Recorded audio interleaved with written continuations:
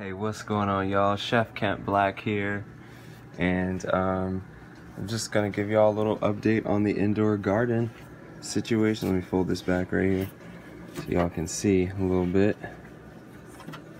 Alright. But yeah, gonna give y'all a little update on the indoor garden. We're looking at day 6 officially from when I started the seed germination, which was just like hydrating them in water. And you can see obviously where we are right now.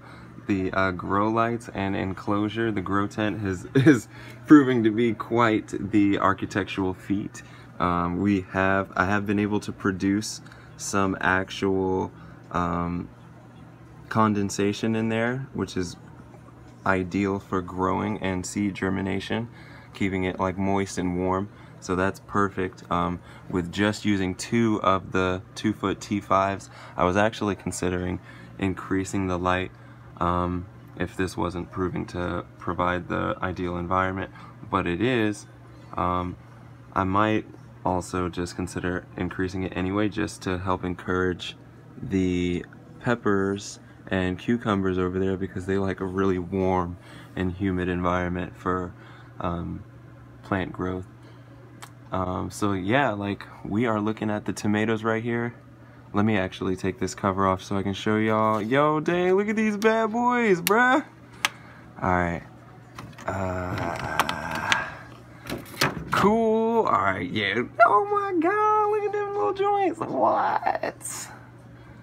They're about 3 inches tall right now. Let me see. Nah, maybe like 2 inches. Half a finger's worth. Yo, they are so cute. Damn, little plants are mad cute. So yeah, I got 2, 4, 6, and there's one little baby right there, 7. Yo, yesterday that thing was like definitely not even above soil. Yeah, so I'm gonna just tell you guys, like, this is my first indoor grow. This is after having read much online and just listening to people debating over like what kinds of lighting is appropriate and like cost-wise, what can you get for what kind of money. And I paid like 60 bucks for this light setup. This box was $5, and this light truss that I built at Home Depot, it cost me like 15 bucks. But this will last forever. These bulbs are really inexpensive too to replace.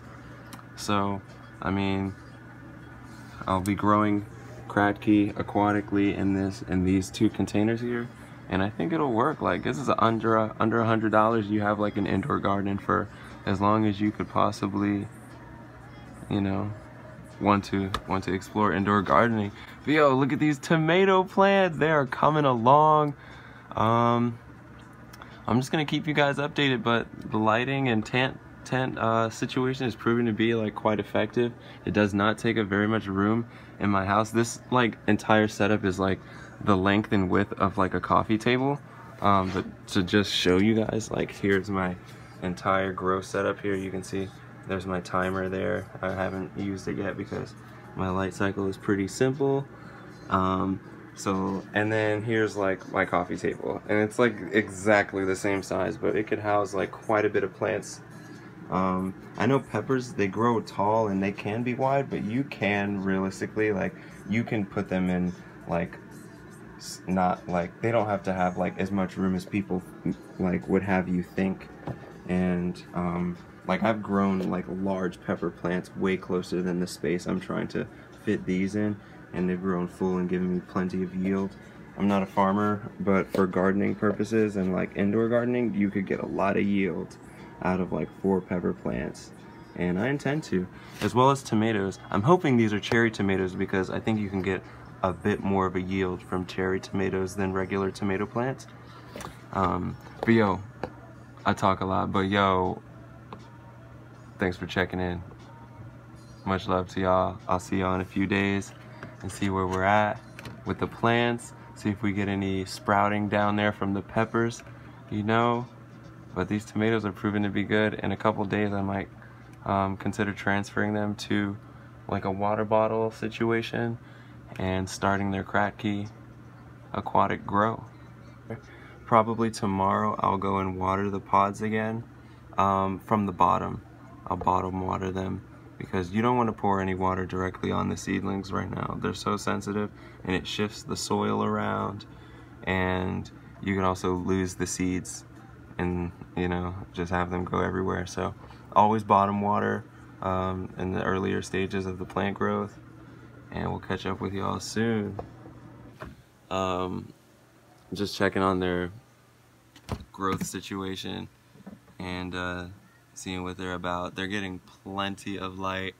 Their topsoils are still moist, so I think they have quite a bit of water, and I'll probably water them tomorrow at the end of the day.